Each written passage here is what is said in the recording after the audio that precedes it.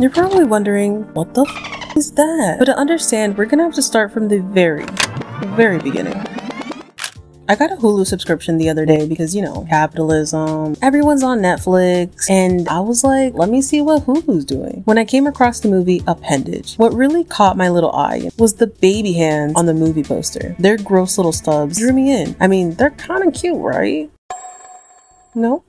I didn't know what the movie was going to be about, but I had a feeling, a vibe, that this movie was going to change my life. And it changed it alright. For the worst. Our main character is Hannah. She's your average white girl, which no shade, no tea. You know, I love her. Not really. I actually don't love her, you know. But shout out, you know, to my white people. Love you guys, okay? You know what I mean? No. But Hannah's trying to be a fashion designer in New York, except she deals with a ton of anxiety, which we're gonna see later on as we keep going through the movie. She has a friend named Esther and a boyfriend named Kaylin, who is none other than Mr. Sunny with a Chance from Disney Channel. If you know, you know. But in the very beginning, Hannah's having dinner with her parents. They're talking about Amsterdam or something. Meanwhile, Hannah tosses back her whole cup of wine like it's nothing. Her mom just looks at her with the fakest nice smile, like, "Don't embarrass yourself, sweetie." Hannah smiles politely, but she's upset. That's when she starts picking her cuticles. Breathing heavily, she's essentially having a full-blown panic attack. To the point where we hear a... Okay, maybe it's not that dramatic, but there's these crazy thuds coming from Girlie's stomach, and no one hears this ruckus during this quiet Sunday lunch. Instead, Hannah's left wondering what the f is happening to her. So that would honestly be my 13th reason, because there's no way I'm gonna act cool after that. Remember when I said Hannah worked as a fashion designer? Well, the boss she worked for is a total ass who contributes to Hannah's anxiety. Pasta sauce? She has to stand there and tell this man she pricked her stupid finger. At this point, her boss might as well say, not only is your finger stupid, but the dress is giving, ¿cómo se dice?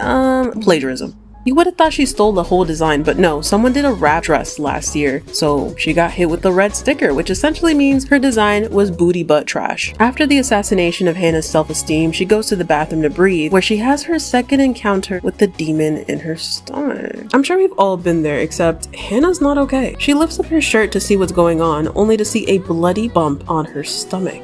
All we really learn is that Esther went to college with Kaylin, Hannah's boyfriend, and that Esther set them up. Yet for some odd reason, Hannah has a problem with their friendship, and I'm just gonna say it straight up, it's her insecurities. So just remember that for later. Speaking of later, Kaylin has a special night planned for the two. But when I think of a special night, I don't think of tiny monster trucks, and based on Hannah's reaction, neither did she.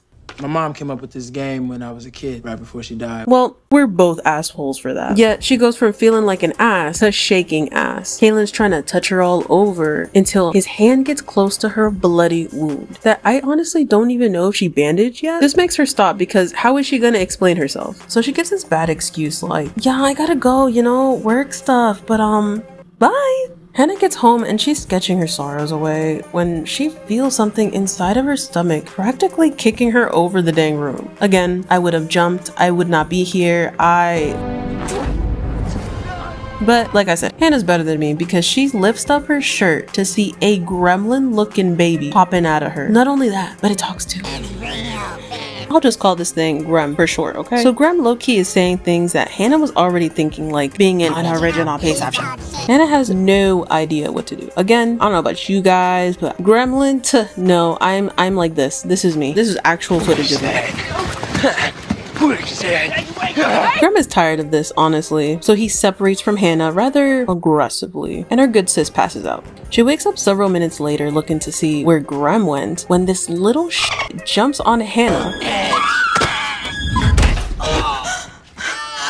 Having nowhere else to hide the little gremlin, she puts it in her closet. Kind of like the trauma she's storing and not addressing. You know, I'm not a doctor, I'm not a therapist, but I sure as hell know what symbolism looks like. Hannah goes to clean her wound when she thinks, wait, this would be a sick dress design. And it was clear. It was clear, in fact, that sis ate. She ate. Because look at the difference. Girlie went from the Help to the Met Gala. But she can't ignore what literally just happened moments ago. So, like any regular person, she takes a trip to the dermatologist. So you likely have dual DNA.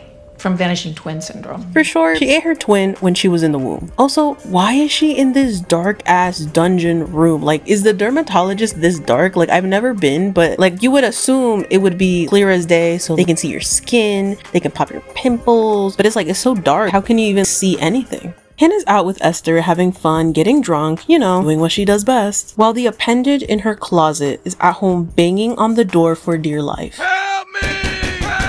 Hannah's insecurities get the best of her when she notices her boyfriend blowing up Esther's phone, which again, Esther and Kaylin were best friends since college, so of course, Kaylin's gonna text Esther. Like, come on. She gets home, and this is where we get a good look at this uggo. You can't connect with anyone. You're a self-obsessed, pathetic freak. Bro really thought his Alien versus Predator looking ass could intimidate Hannah, so she knocks him clean out and throws him in a random basement under her apartment building. Like, I'm not even sure how much of a threat this gremlin is supposed to be at this point. Appendage feels so seriously unserious at times. Hannah gradually stumbles upon a random Reddit group that had an address to an abandoned building, and this really solidified how stupid this woman really is, at least in my eyes. Because who in their right mind would go to an address posted to a Reddit board? Not only that, an abandoned building, like I said, like, look at this building. Would you come here? Tell me now. Quickly tell me, would you come? No, you wouldn't. You wouldn't. But you know what? Hannah is that girl, and she's here. Then when she gets there, it's just a whole bunch of people with the same condition as her, which, you know, that's what she wanted, except we hide it and sedate it.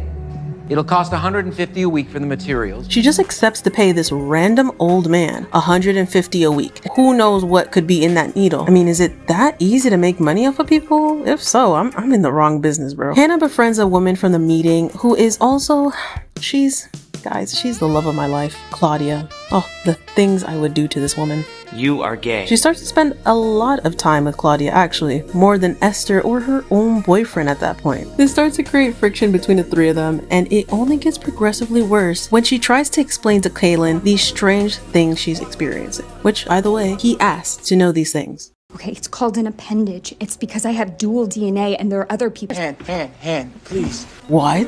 What's the point of this man asking what's wrong with Hannah if he won't even give her the benefit of the doubt? And he's the only main character that's a black man, and I was like really rooting for him, Mr. Sunny with the chance, but honestly, I look like I give a fuck because I don't. ain't no way. Later on in the movie, he looks up mental illnesses, but won't look up dual DNA. Not too long after, we also discover that Hannah has a history of attempted human deletion, if you catch my drift, which is why her mother treats her in this weird way of like kind of not caring about literally anything she feels or does or says. Always Hannah's fault, and I guess this is why. I don't know, like is that okay? No, but okay. Claudia tells Hannah that she actually talks to her own appendage, and she tries to convince Hannah, actually not tries, she convinces Hannah that speaking to your appendage is the new hot trend. It's your new psychic. These appendages have the ability of hypnosis, so it's not like this can go wrong, right? We keep a monster in the basement, right next to a huge steaming bowl of foreshadowing. And in good old Hannah fashion, she believes everything everyone tells her and gets completely hypnotized by the gremlin. Congratulations on being the world's dumbest person, Hannah. Really breaking records here. After she wakes up, the gremlin has mysteriously vanished. It's disappeared, but you know what's more important than finding that little shit? Expressing her troubled past with her beloved mother, because there's nothing quite like the loving words of a caring parent. Did you ever think about what it feels like to want to do something like that to yourself? Oh, because I'm not fucked up. Ain't no way you just said that to your own daughter.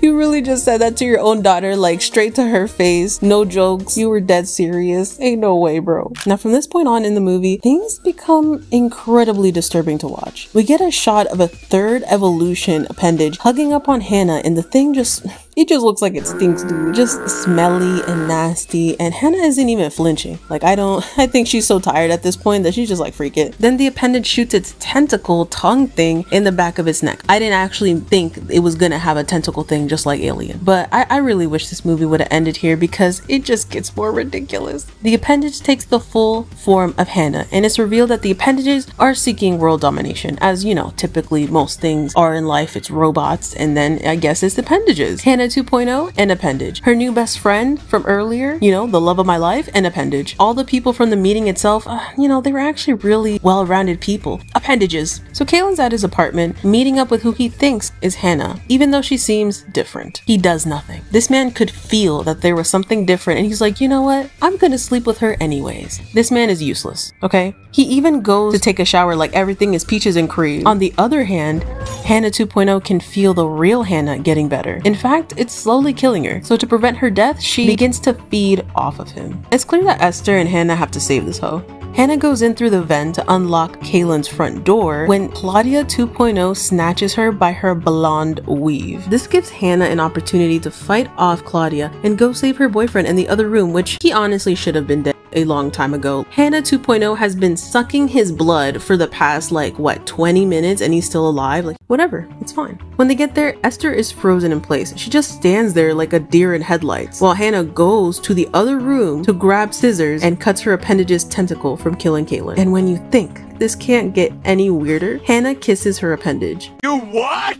This is a high-key WTF moment, but after watching this movie way too many times, I get it, you know? I'm a little sympathetic, you feel me? I get it. Hannah's killing her negative thoughts with love. And this gets further exemplified at the end of the movie when we see Hannah actually taking care of the baby appendage rather than sedating it. So that's essentially the whole entire movie. Was it worth my hour, 2 hours, 3 hours in movie notes? Absolutely not. Absolutely not. Would I recommend it? Absolutely not. In fact, I'll be seeking monetary compensation for this brutal waste of time.